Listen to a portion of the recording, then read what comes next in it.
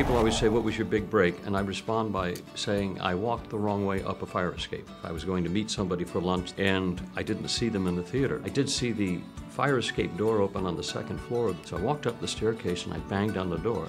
Finally, someone opened it, and the person that I was there to see to have lunch with, they said they just fired the second lead. Get over here. Introduced me to the producer.